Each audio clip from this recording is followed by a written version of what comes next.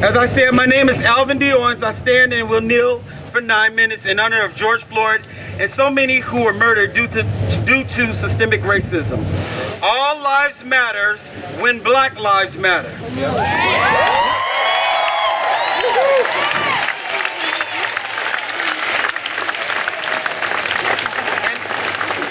An excerpt from one of our outstanding education youth college tour students and my godniece Alexandria Cannon.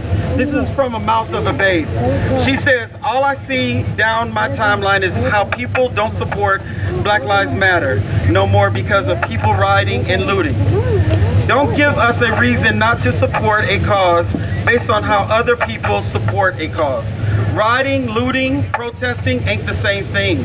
Looting is when you steal, rioting is when you cause havoc, and protesting is when you march or petition or something peaceful for a cause.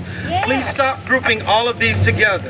Not everyone who supports Black Lives Matter are looters or causing harm. If you don't want to support Black Lives Matter, then don't. But do you really want to be on the wrong side of history? This is a revolution. We are tired. We are tired. We are not letting up. We will not let this pass. So choose your side and stick to it. We've been oppressed our entire existence on this land. You really think we care if someone supports us or not anymore? There was a time where no one supported us, treated us like animals, like properties. A corrupt system, the oppressors, the years of slavery, segregation, mistreatment, lynching, being falsely accused, being falsely convicted. Too many to name. Again, all lives matter when Black lives matter. Now this is from a child of the genetics of our country. She is black and white. Her sentiments are what so many are not only feeling, but actually dealing with. Let's be very clear. We are witnessing a civil unrest in this country. We have to understand it. A man was murdered who happens... Can somebody hold this for me? Take your time, Alvin. The speaker is very top. This is the other one. What are they? Just hold it? Yep, and you just press the button to turn it on. Just tell us what to do. Right there, yep. Then there's a volume button to put it all the way to the top. Can you guys hear me? No.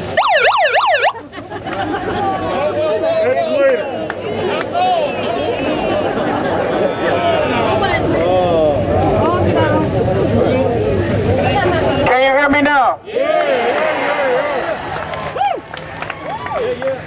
A man was murdered who happens to be a black man, a constant in our country. In real time, visually for the whole world to see. What ensued after came hurt, sadness, and utter pain. The eruption from the pain has now caused chaos. Finger pointing and judgment are now where we are. Yet the threat of us even meeting today, some of us receive threats to our families, our homes, it's okay. and our lives. It's okay. It's okay. It's okay. It's okay.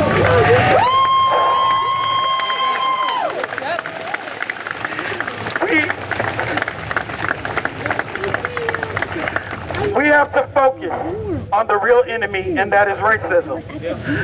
So to those who practice and bathe in racism, your water has been cut off, your invoice is due, and your lot will be sold and destroyed. America will not be the same again, because now we are louder, and we will fight against injustices.